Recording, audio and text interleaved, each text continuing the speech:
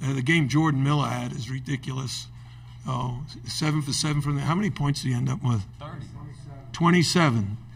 That's pretty good to score 27 points on 7 shots. And any threes?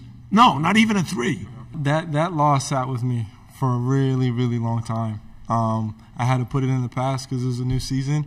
But like I've said, having the opportunity to kind of right your wrongs almost and get past something that, stumped you previously is a great feeling. I wouldn't say I put the team on my back. Like, my teammates did a good job of getting me the ball, and everybody was in double figures. I think this was what I'm most proud of is the will and the togetherness of this team. I don't think we've been down that much at a halftime since in a very long time. I can't remember.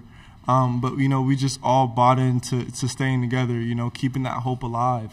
And the way we just willed this one through, I think everybody played really well. And I think it really shows, like, the poise of this squad.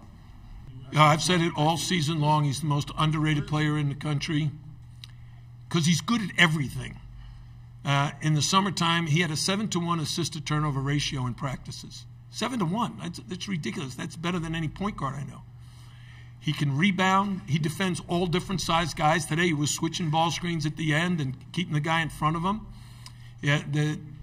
Last week he guarded Indiana's center, Trace Jackson Davis, did a fantastic job on him. He can shoot the three. He's great at driving, straight line drive, dribble drives.